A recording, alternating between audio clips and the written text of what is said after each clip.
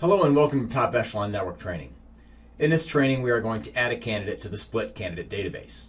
3 things to remember when adding a candidate to the split database. Number 1, only submit placeable candidates to the network.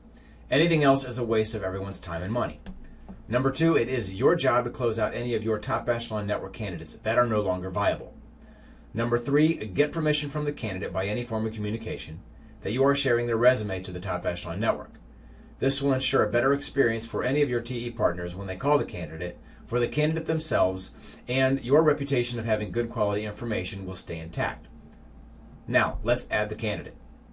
If you are not a Big Biller user, you will simply go to the Split Candidates tab and select the option to add. If you are a Big Biller user, you can go to the Split Candidates tab and do it this way. Or you can go to the People tab and select Add from there. Either of these options will get you to the same place and you will accomplish the same basic task. Now that we are in Add a Candidate part of the system, let's go get the resume of the candidate we want to upload. In order to do this, we click the Browse button over here on the left, and it will take us to our hard drive where we can search out the resume of the candidate that we want.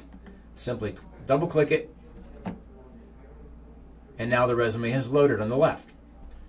Now we click the orange Parse button and the information will be brought over by the Parse tool, and as you can see, it does bring over quite a bit of information.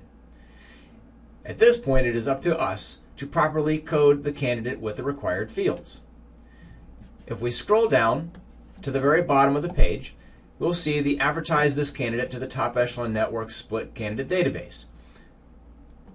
The fields that are required by the Top Echelon Network are now colored orange, so they are set apart from the others. These fields are years of experience, position title, minimum salary, industries and disciplines, and general comments.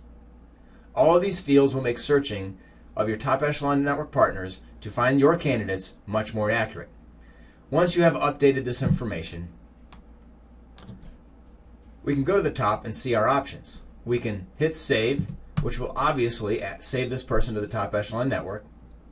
Check Duplicate Candidates, which will let you see if this person is already in your Big Biller database. Check Duplicate People. This will allow you to see if anyone else in the network has shared this candidate to the split database. And of course, Cancel will cancel the options here. Let's hit Save. Once we have hit Save and submitted the candidate to the Top Echelon Network, we will take a look at what happened in the system as far as the candidate's record and their information in the split database. On the candidate's RDS, if you're a Big Biller user, you will see the Top Echelon logo over beside the name. This is telling us that the candidate is shared to the network. If we scroll down to Advertising information, we will see the icon here as well, along with the purge date.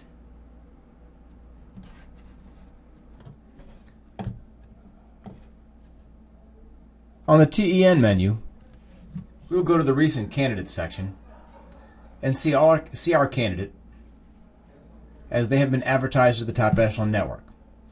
Now the rest of the membership can find them in their searches and alerts. When the time comes to remove the candidate from the TE Split database, go to the Split Candidates page. And then on the left we see the Manage My Advertised Candidates.